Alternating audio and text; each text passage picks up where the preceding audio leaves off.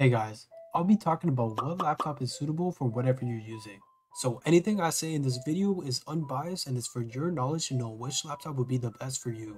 Both operating systems have their own pros and cons, but are completely different from each other. First, let's talk about the pros and cons of a Chromebook, what it's used for, who it's meant for, and if it's suitable for educational usage. First things first, Chromebooks are way cheaper and more affordable. This is because the specs don't need that much power to run their operating system and can run everything smoothly. It's also smaller than other laptops you would typically use or see. Another thing is that the laptop turns on almost instantly and shows the login page in a matter of seconds. Now if you're someone who needs a laptop that can run for the whole day, Chromebooks are perfect. The laptop's battery life is usually 9 to 11 hours. If you're also someone who fears getting viruses, this wouldn't be the case when you have a Chrome operating system device. That means you wouldn't need to worry about harmful files as the operating system will take care of it for you. Now the cons might not want you to buy a Chromebook as you can't download any external applications outside of the Chrome Web Store and Google Play Store. If you're someone who loves to play games, the only options you have are GeForce Now and Play Store. If you're also someone who needs storage, Chromebooks aren't that suitable. Chromebooks are also useless once you're on offline mode, since doing any type of work like Google Docs has to be saved to your drive, meaning there's no access. To also access the Chromebook itself, you need a Google account, otherwise you can't use it. If you're doing any type of web work, this is an amazing and affordable laptop.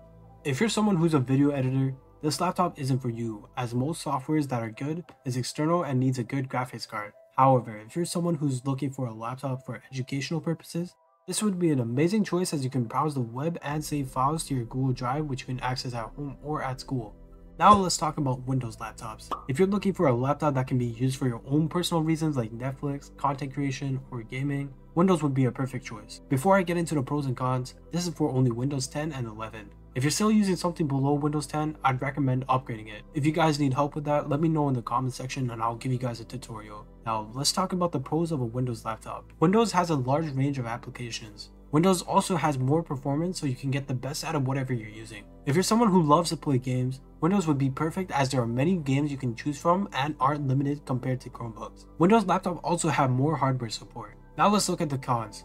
To run Windows properly, you'll need stronger components for the operating system to run well. Windows also faces a lot of poor security. To add on, there's a higher chance of getting a malicious file or software that might get through unless you have a third-party software that can block it. Lastly, Windows uses higher performance so you won't get much out of the battery life. When I was using a Windows laptop, I found out how quickly the battery can drain even on low brightness. Now if you're someone who goes to school and needs their laptop for more than 3 to 5 hours, this wouldn't be the perfect option. Another reason is that most Windows laptops are bulky and heavy, so that can also be a problem for traveling use. I'd recommend people who might be having high-end duties to use this, as I already mentioned before.